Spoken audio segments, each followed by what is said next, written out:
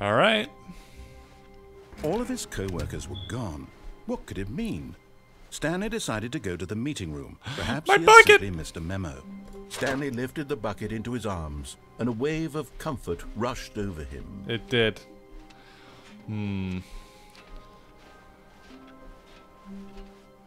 I can probably do...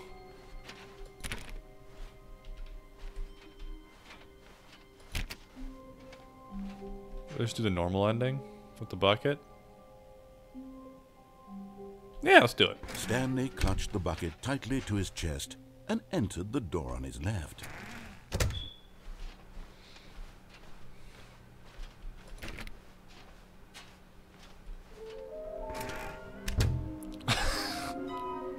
Why do you... Oh my god, I hate that I actually want to collect these statues.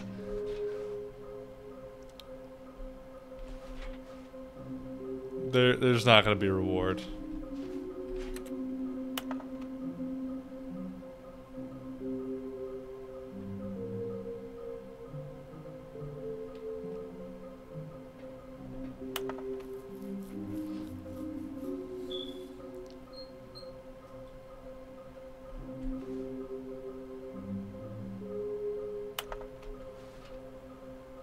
Oh, I know, I hate it. Don't you smile at me. I want him. Stanley, we must move on from this broom closet, simply because I have no remaining stickers. If I did, you can guarantee we'd be in here for hours. But alas, no stickers. I like the broom closet. Okay.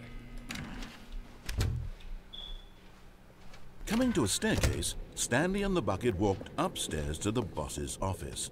Let's go, bucket. Me and you.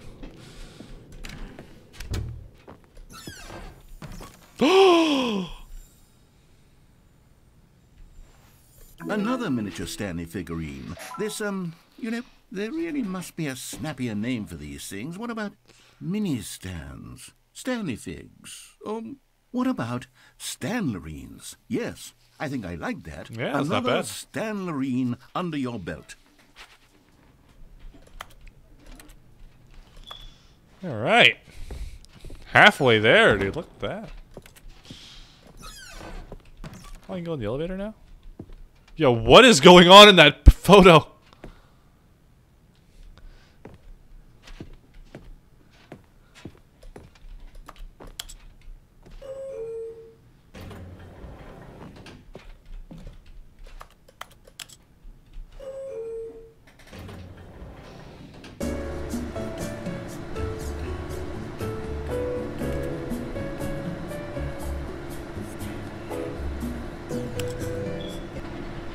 Yeah, I remember this. Okay.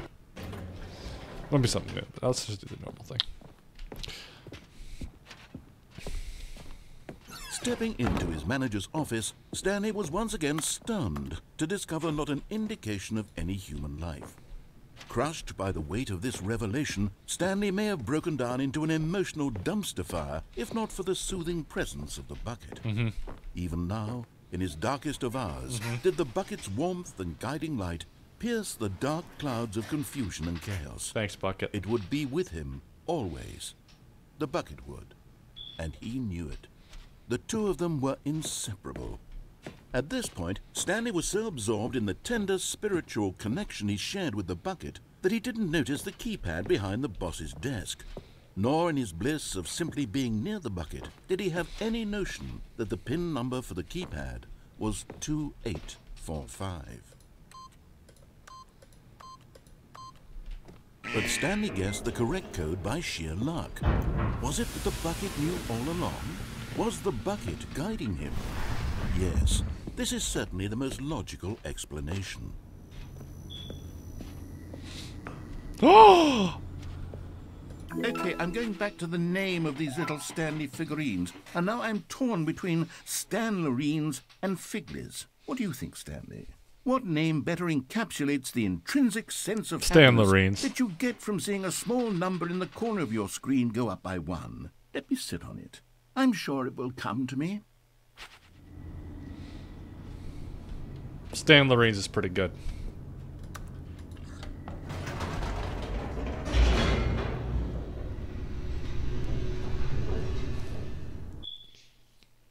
Loading, loading, loading, loading. The elevator raced downward, plummeting towards an unknown fate.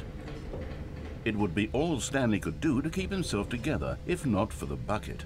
Soothing him, comforting him, reassuring that in this darkest moment of uncertainty, he would be all right. The bucket is here for you, Stanley. Everything will be fine.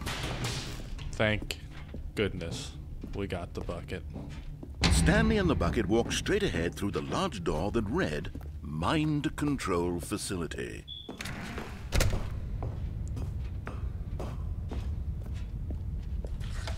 The lights rose on an enormous room packed with television screens. What horrible secret did this place hold? Stanley and the bucket both wondered to themselves.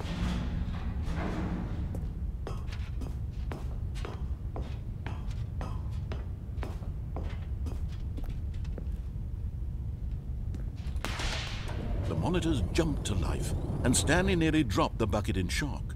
Everyone in the office was being videotaped, monitored like guinea pigs.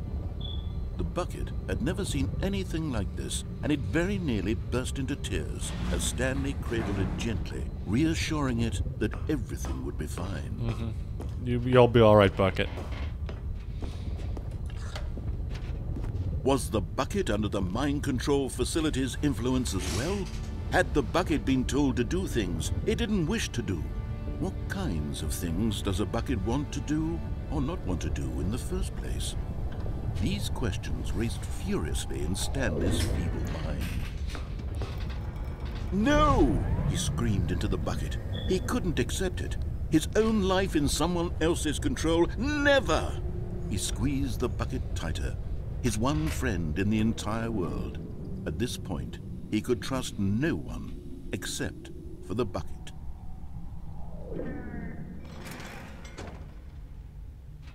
But here was the proof. The heart of the operation. Controls labeled with emotions, happy or sad or content. Walking, eating, working, all of it monitored and commanded from this very place. And as the cold reality of his past began to sink in, Stanley decided that this machinery would never again exert its terrible power over another human life. For he and the bucket would dismantle the controls for good.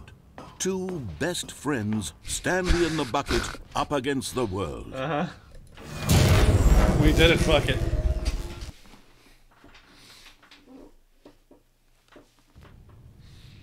Stanley and the bucket waited in blackness. Was it over? Yes, they had done it. Stanley and the bucket had defeated their greatest and darkest enemy, freed themselves from the tyrannical grip of the evil mind control machine. Freedom was now mere moments away. Excitedly, the two of them began to discuss the kind of life they wanted to live once they stepped through this massive door. The bucket wanted to learn to roller skate. Stanley wanted to sneeze in every country on Earth. Both of them wanted to begin watching a movie, any movie, but then stop it halfway through and begin watching it in reverse from the end.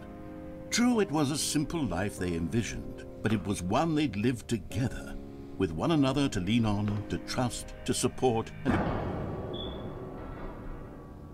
What? Wait. What was happening? Why had the door stopped? Was Stanley and the bucket not about to be freed? An unbearable silence filled What the about room, the roller lingering skates? in uncertainty. Until finally the truth hit Stanley square in the face. This building did not want the bucket to leave. Even the facility itself recognized the incredible calming presence of the bucket, needed the soothing warmth of the bucket, would go to any lengths not to part with the bucket. No, no, no. Stanley can't leave this place. Not while he has such a precious bucket in his arms. Not while this building has anything to say about it. Stanley realized he would never again leave this very room. But at least he has the bucket. To be trapped eternally in darkness isn't really so bad, Stanley thought to himself. As long as I have my bucket with me, right? I'll be okay, won't I? Stanley gulped. Very soon now, he was about to find out. Oh, it's so sad. That was so sad. How wonderful. Stanley was alone. Finally. This is great, he thought to himself. This is what I've wanted all along. I got what I wanted.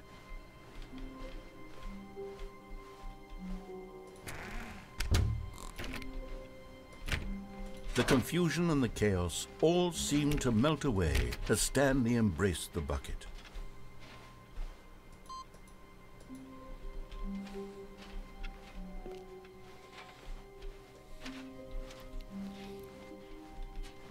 Stanley clutched the bucket tightly to his chest and entered the door on his left.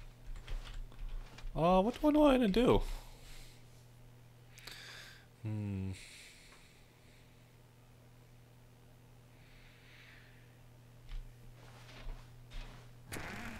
Let's do the same thing, but the blow up one. I'll find him eventually. Stanley, we must move on from this broom closet, simply because I have no remaining stick. Coming to a staircase, Stanley and the bucket walked upstairs to the boss's office.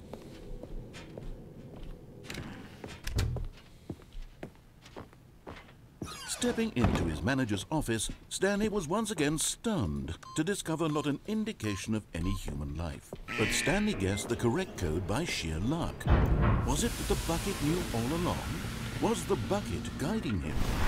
Yes, this is certainly the most logical explanation.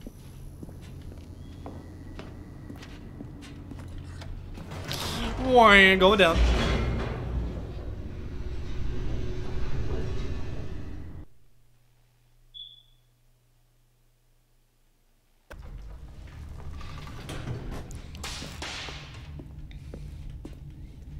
All right, Bucket, where are we going? Stanley and the bucket walked straight ahead through the large door that read, Mind Control Facility.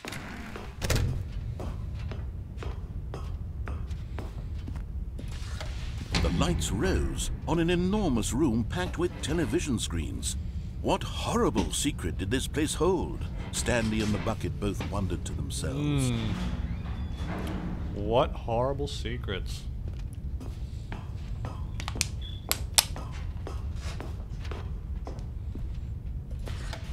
The monitors jumped to life, and Stanley nearly dropped the bucket in shock. Everyone in the office was being videotaped, monitored like guinea pigs. The bucket had never seen anything like this, and it very nearly burst into tears as Stanley cradled it gently, reassuring it that everything would be fine.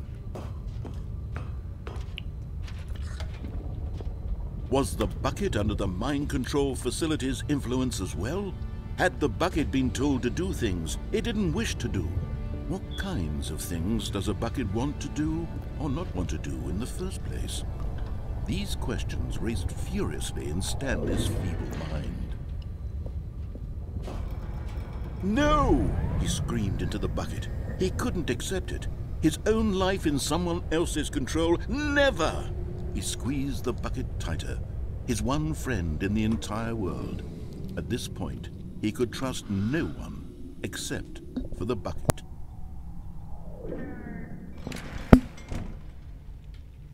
But here was the proof. The heart of the operation. Controls labeled with emotions, happy or sad or content. Walking, eating, working, all of it monitored and commanded from this very place. And as the cold reality of his past began to sink in, Stanley decided that this machinery would never again exert its terrible power over another human life. For he and the bucket would dismantle the controls for good. Two best friends, Stanley and the bucket, up against the world. They high-fived in a really cool way. We did? The bucket made a sassy comment about taking down the system. But at the last second, the bucket jumped in and pressed the button to turn on the controls. Stanley gasped in horror. Had this been the bucket's plan all along? To take over the machine and claim the power for itself? How could the bucket have betrayed him like this? Stanley was prepared to throw the bucket away in disgust when suddenly an image appeared upon the enormous screen. Birds. Silly, silly birds. the control buttons became active again.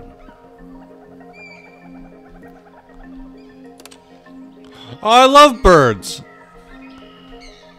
Stanley flipped through one video of silly birds after another, and then it dawned on him.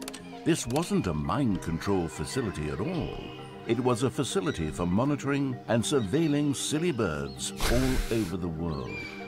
The mind controls were only a facade to disguise its true intentions. Had the bucket known this all along? Stanley marveled at the metal genius in his hands, the one who had pointed him towards this incredible discovery.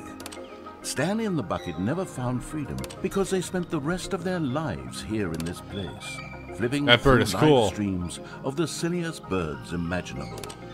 Of all the possible paths his life could have taken, this one was surely the best. And Stanley was happy.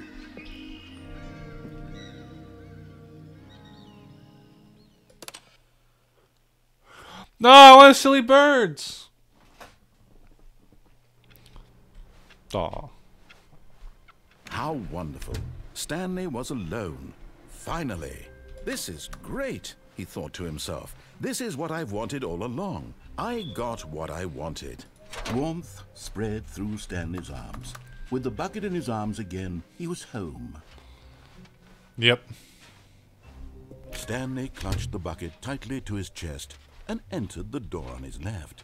This was not the correct way to the meeting room, but Stanley had felt the bucket calling to him, telling him that the employee lounge was simply the place to be.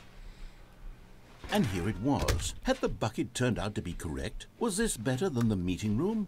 Yes, Stanley thought to himself. Yes, perhaps it truly was. How insightful the bucket turned out to be. Thanks, bucket.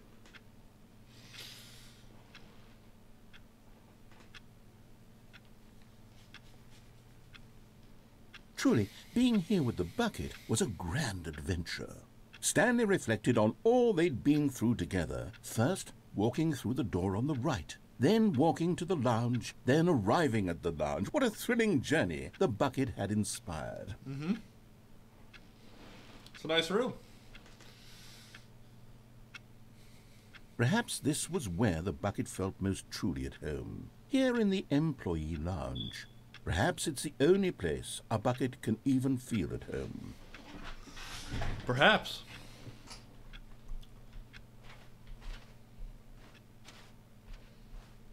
Stanley decided to just give the bucket absolutely as much time as it needed to be in the lounge. Clearly, the bucket and the employee lounge shared a special connection.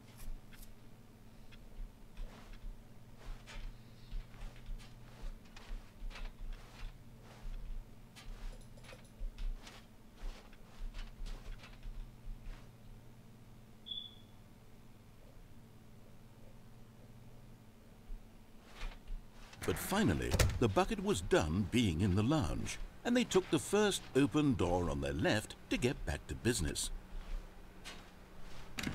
No, said the bucket. don't go to the meeting room. Go somewhere else. The cargo lift, yes. Go there. Go to the cargo lift. Good, said the bucket. Now ride the lift all the way to the top. There's something up there I need you to do. Stanley did not question why or how this bucket was speaking to him. It should have alarmed him, of course, because buckets can't talk. But Stanley chose not to think about this obvious fact. He was firmly convinced that the bucket had spoken to him, and he unthinkingly did whatever the bucket asked.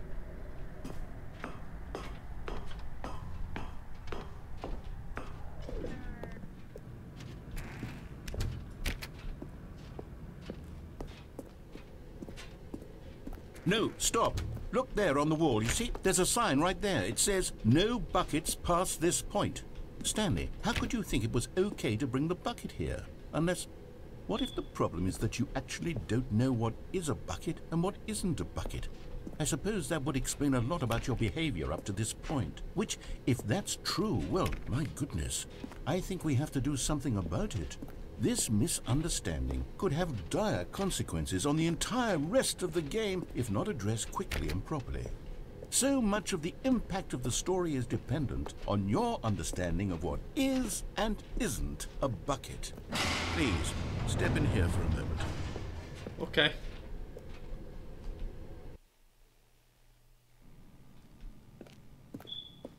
Now then, I'm going to run you through some test scenarios, and you'll tell me whether or not the thing I'm showing you is a bucket. Okay. Simple enough, right? This should tell us everything we'll ever need to know about what is or is not a bucket. Okay, let's begin. Item 1. Is this a bucket?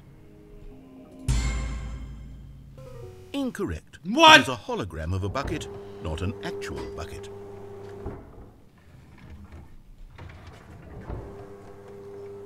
Item 2.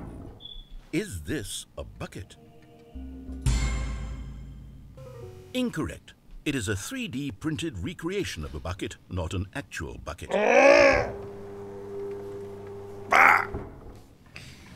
What do you mean? Item 3. Is this a bucket? This one has to be a bucket. Correct. This is a bucket.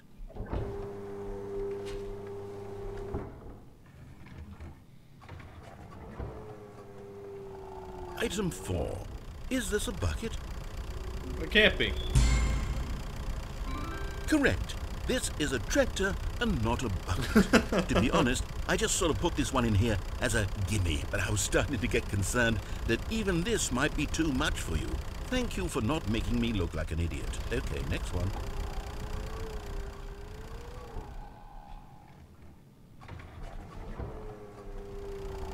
Is this a bucket? Incorrect. What? This is a bucket.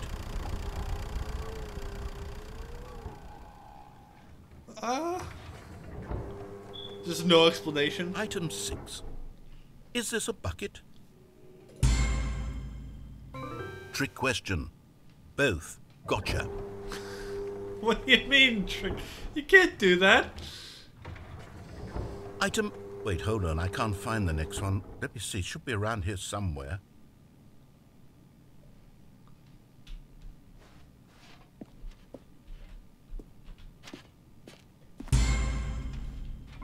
Yes, thank you. There's nothing here. Of course it isn't a bucket. We both know full well that nothing isn't a bucket. Wait, when I say nothing isn't a bucket, that makes it sound like I'm saying everything is a bucket, which of course is not true. Unless... Is that what you think? Answer me straight, Stanley. Are you trying to tell me that you believe everything is a bucket?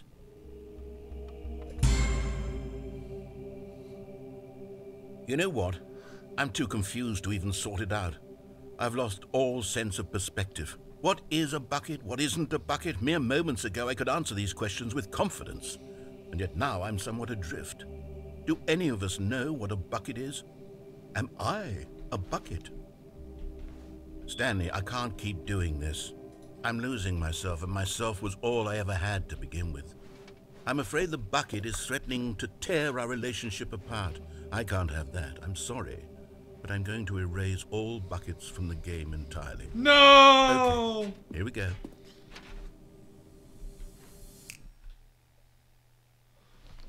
No! What happened?